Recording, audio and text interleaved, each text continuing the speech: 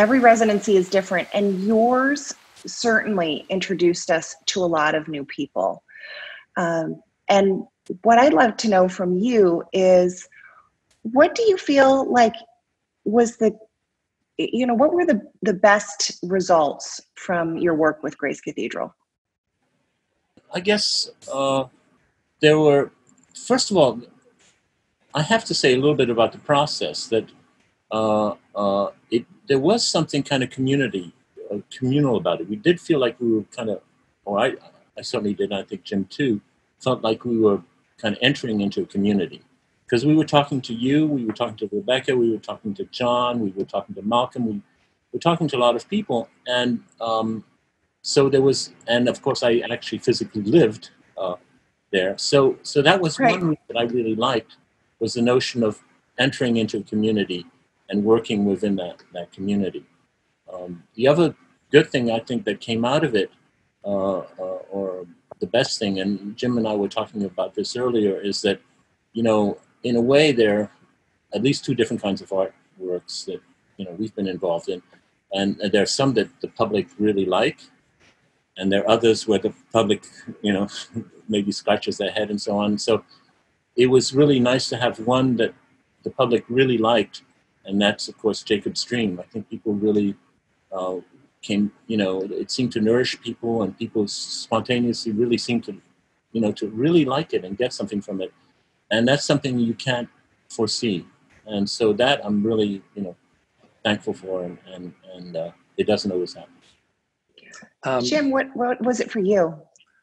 I would second that. I mean, having worked in a number of, if you want to call this a public art project, which it really is kind of, it really was a unique experience for me and for Benjamin also, in that everyone was kind of on board and supportive, and that was so great, because that usually doesn't happen.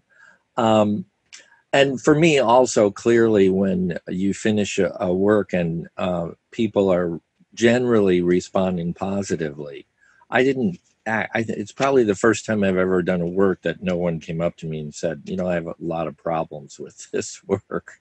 I'm sure you've heard that, but I haven't heard that. And so it's just nice to have it be a relatively subtle work, kind of almost in a corner, and still have people notice it and respond to it without it taking over the whole cathedral.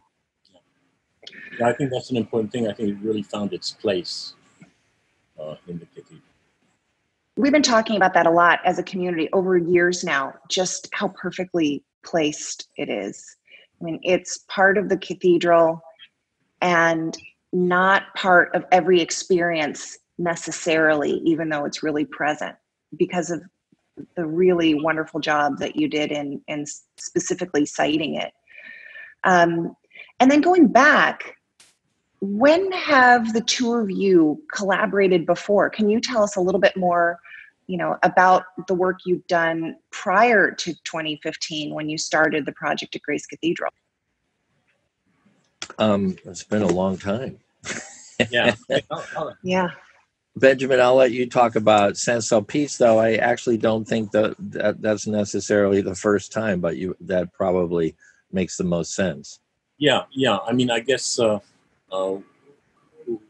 are in the danger of saying that our collaborations only take places in cathedrals, because one of our main two previous big works that we did was in the Saint-Sulpice Cathedral, which is 1 meter smaller than Notre Dame. So it's even though it's not, a cathedral as such, it's a cathedral size. And there we did a couple of pieces that were very similar to Miracle Fragments, working with light and with the architecture. Beautiful place. Yeah. And before that, I know you've had a really long relationship. I love telling the story of, how far back you go together, and people really like hearing about that. So can you tell that story a little bit about I think you met at MIT. I was undergraduate taking some in engineering, electrical engineering, which is what I did for 20 years, and also what my degree was in from MIT. Trying to expand myself a little bit and look at the arts a bit, in particular filmmaking. And Benjamin was ended up being my teacher. I think you were a graduate student at the time. In film and video, and so he started out that he was my teacher. And as you can imagine, when you have a student like Jim, I was wondering about that. From his first work, that whoa, this is somebody who's very special, and it became a friendship. It was great, and actually back and forth over the years. We've not only had a conversation about our pieces, but there have actually been some pieces that we have kind of aimed at each other. And there's one piece like Commute, for example, which I dedicated to him. And so it was a really, at least for me, this kind of unique, beautiful, friendly dialogue between artists. Yeah. And we've kind of stayed interested, I guess I would say, in similar things with regard to art and what, both in terms of kind of the media that we use, and also what we're trying to express with that media. That we've kind of stayed on similar paths, though we certainly have our disagreements at times. It does. Well, how did that familiar dance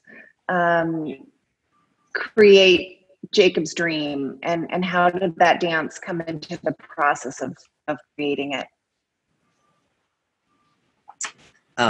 We knew right away that we wanted to do something very simple, and pretty early on, given that we didn't want to do something very small, we started thinking about the vertical scale of the cathedral.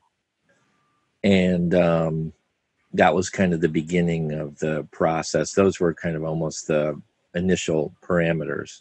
And clearly, having both of us worked with light, a darker space like the cathedral, particularly with the only light typically being from the stained glass, or the only light felt, it seemed like a perfect place to do color, light, simple work.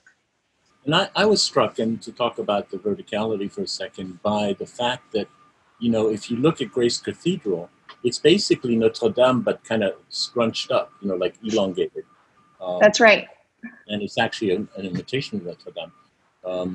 Well, imitation is the wrong word, but it's inspired by Notre Dame, certainly. That's right. So that really spoke to me too. It's like, oh, okay, we are in a cathedral, but where the architecture of that cathedral really heightens that vertical element. And then, of course, the vertical element is the story, right, of Jacob's Dream. Because the Jacob's Dream is about moving, seeing these angels move up and down between heaven and earth. And hopefully that's part of what people get from Jacob's Dream, is this passage between heaven and earth, which is what a church is. Right.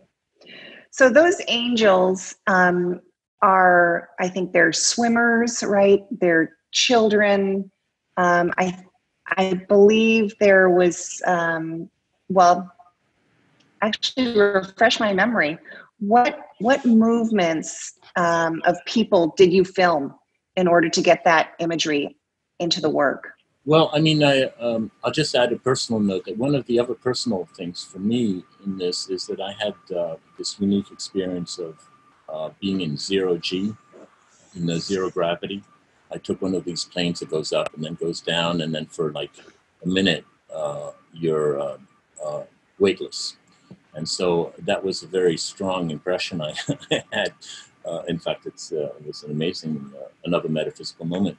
So one of the things that I was thinking is there any way we can not only see people climbing and falling, but also see them kind of hovering as they would, say, in zero gravity. So the natural way to do that was to shoot people underwater. In fact, astronauts do practice sometimes underwater. And then also I did a fair amount of trampoline. To, again, get that moment where you're floating up and then falling down. And most of these people that you're seeing are family and friends who have volunteered to go into the swimming pool or on the trampoline. So. Jim, you often talk about how much you enjoy, or how I guess my word would be compelling, it is to show imagery in low resolution. Can you talk about how that came into Jacob's dream?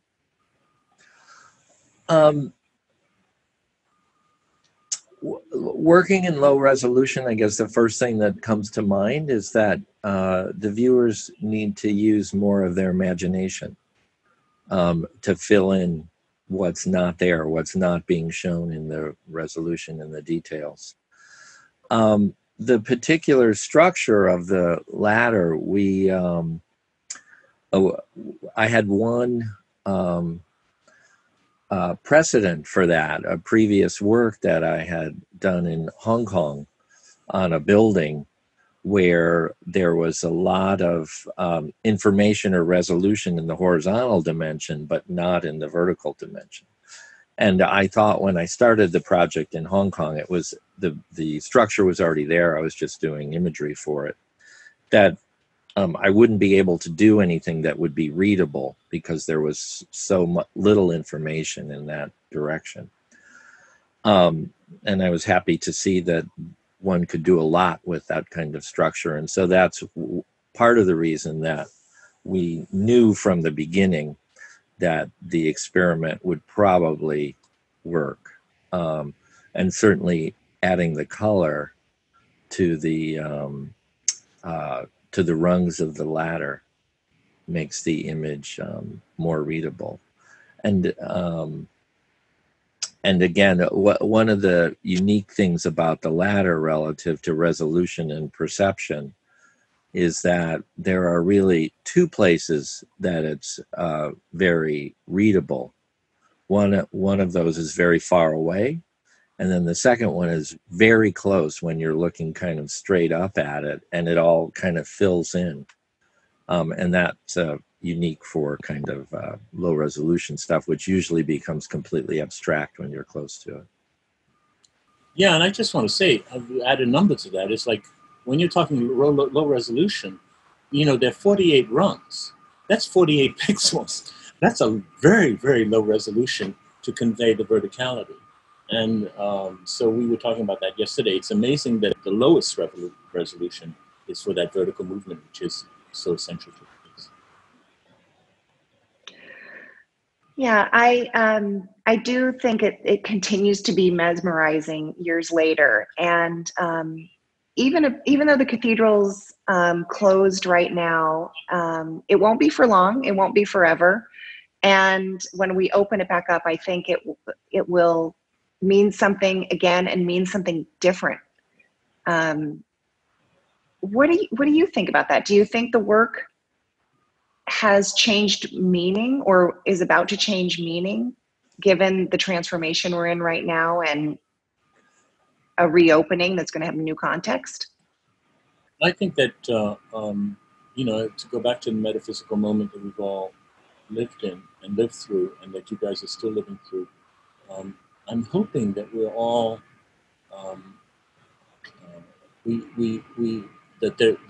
this notion of this kind of vertical movement is something that's easier to apprehend now, having lived through what we've lived through, and that's a real question. Does what we have lived through not only been an incredible moment, but is that something that is going to stay with us? Right. And I guess how, maybe this is a little easier to take this back a little bit, but what kind of work are you doing right now? If any work, maybe you're taking a pause. But is this moment in time affecting any of the work that you're doing right now if you're working on art? I've kind of been going in two directions. One is I've actually been getting typically a lot more work done because my studio has been closed, and so I haven't been managing as much. That's kind of more the software side or the computer side. Secondarily, it's been a very complicated process to try to understand what makes sense and what has made sense to put up on the Salesforce Tower. Needless to say, there have been a lot of requests for putting different things up on the tower relating to the COVID-19. And I've certainly had a lot of ideas, and it's been a very complicated process to figure out and understand what makes the most sense for me as an artist, for the building as part of the city, etc., to display up on top of the tower. And so we did come up with a couple ideas and produce those, and put them up.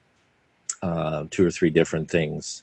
Maybe you saw there for a while there were Buddhist prayer flags up, and also clapping hands for the healthcare workers. I saw the clapping, and I have been really fascinated by this, because I think I recall. Well, what is the what is your agreement with how the tower works with your art? Because with the filming that's happening in the city every day and the uploading, obviously clapping hands is very different from that. So how do you see the tower now? And did that change because of COVID, or has it been changing gradually?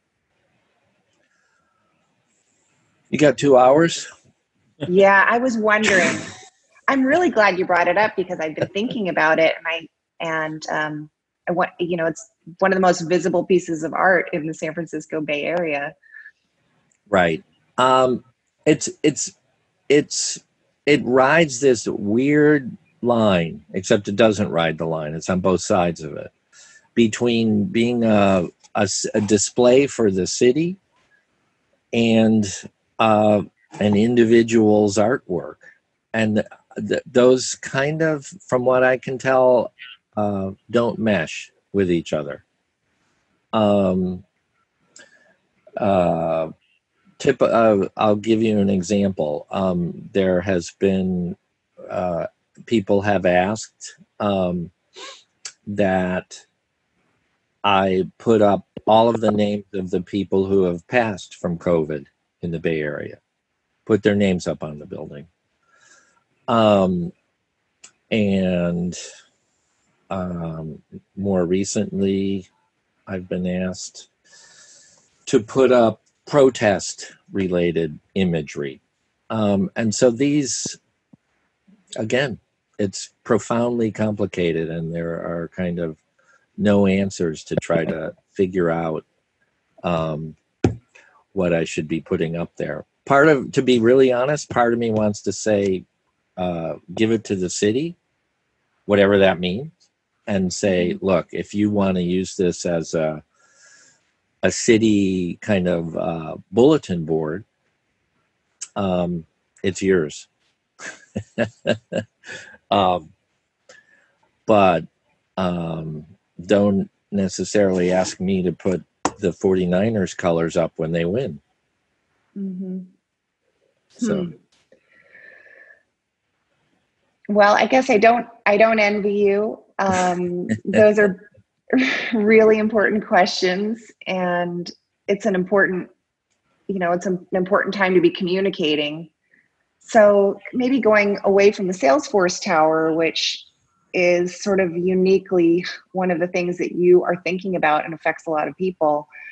Why is art important right now, especially in times like these? I think art, when it's successful, makes you, well, there's two things. Sorry, there's what I get from it, which is kind of the uh, therapeutic is the wrong word, but the process of thinking deeper about where we're at and what I might want to express about that.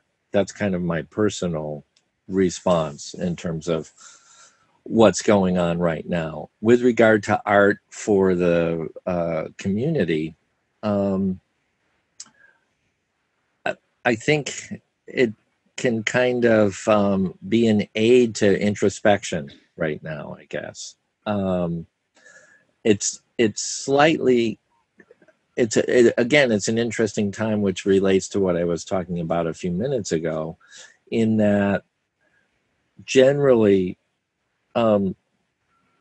particularly with the very recent events, in conjunction with the COVID-19 tragedy that's going on around the world, I think that a lot of art that people are doing and that I've had been thinking about feels a little irrelevant right now. And so to take that in a different direction, but that doesn't necessarily mean that me personally, that I am an artist that can think about the issues that are going on right now and present those in an artwork, because it's not necessarily the way that I normally think about things. I don't know if that's clear at all, but so it's a difficult time in terms of relevance, and it's a difficult time in terms of what makes sense to work on, I think. I guess I second that emotion. One of the things that I really like about Jim's art and kind of drew me back to collaborations with him is that I feel that Jim is a poet in that he does paintings about the invisible. And I think that that's what we need desperately, and that we had a taste of during the confinement, is that we need to go vertical. We need to be metaphysical. We need to evoke the invisible, whatever that means to each of us. Because I think that that's this face-to-face with COVID and so on is really face-to-face with mortality and so on. And certainly this face-to-face that we're having with the American tragedy unfolding in front of us is, I think, is the occasion for going vertical and for doing lots of portraits of the invisible. That actually sounds really hopeful. So, we can all hope that art continues to be a great source for hope. And I think it is. What's personally giving you joy and hope right now? As an artist, or just in well, actually, as an artist, because there are other things that, of course, but as an artist, I am really, I'm very excited about the work that Jim is helping me do with color.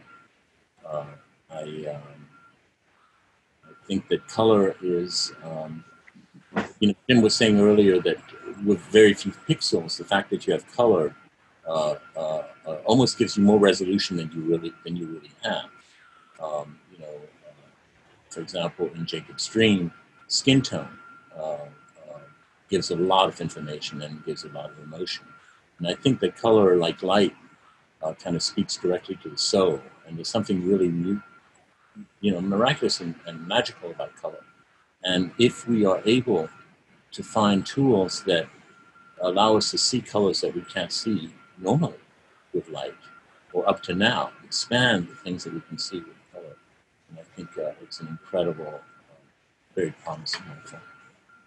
So wrapping up and kind of thinking on where we are right now and how you've experienced the cathedral. And I really appreciate that you talked about the community that you joined when you became our artist in residence, because you really did. I mean, you were there working every day. You learned more about our congregation and our visitors and our schools. It was so great to have you there, and then that this magnificent work of art was left behind and lives today is such an honor for the cathedral. We're grateful for you every day.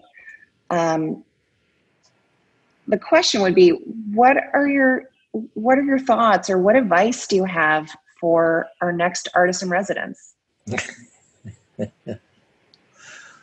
Am I a hard interviewer? No, my first answer, seems like you have already gone in that direction. And my first answer is people who work with light, and you've certainly tended to do that. And I think that's really smart for your space and what you are, both the community and the fact that it's a cathedral. So you're doing it. And I guess I would Thanks, just add, Benjamin, what you just said, which is meet the kids in the school. Like, that was great. I think Rebecca organized that, and that was fantastic, wasn't it, Jim? The other thing is, I was invited to talk to the yoga people before they started. It was also an amazing moment. So yeah, I would also encourage them to meet the kids, talk to the yoga people as well as